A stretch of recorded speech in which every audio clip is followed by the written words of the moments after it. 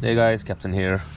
This is how you calibrate your Honda DCT engine. So if you have a Honda NC750 or any other DCT bikes, this is how you reset and calibrate your gearbox. Okay, first make sure your bike is really hot. Okay, mine is really hot right now, but it has to be really hot. Okay, so just go for a ride, at least 10 minutes or something like that. And then next, press and hold the D here. Just make sure you press and hold like that, okay? And then press and hold and turn the ignition on, but don't start the bike, okay? So press and hold the D, okay?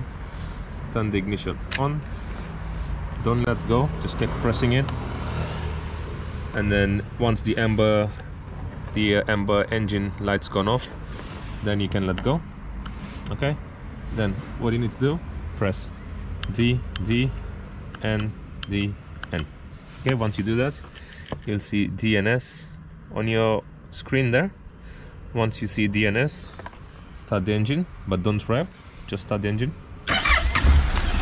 Okay, now the engine is being calibrated. This could take like 5 minutes if your bike's not hot. If it's hot, it's pretty quick. Could be a couple of minutes. There we go, the DNS is gone. It means the bike's now calibrated and ready to go. Okay, very easy, very simple. You should do it every 2000 miles or every 2000 kilometers, just so your bike is all nicely calibrated.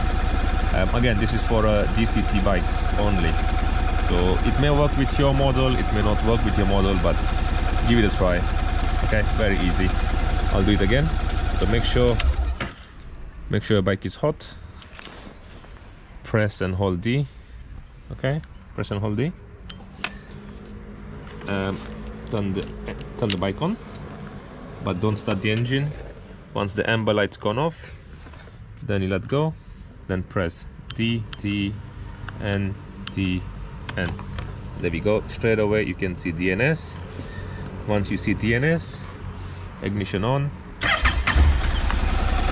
Wait a couple of minutes. Once DNS is disappeared, your bike is calibrated. Okay, there we go, easy peasy. That's it.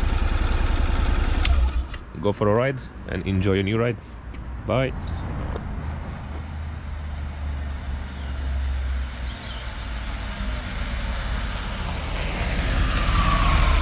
If your DNS still shows here, which means the bike is not hot enough. Okay, so heat up your bike.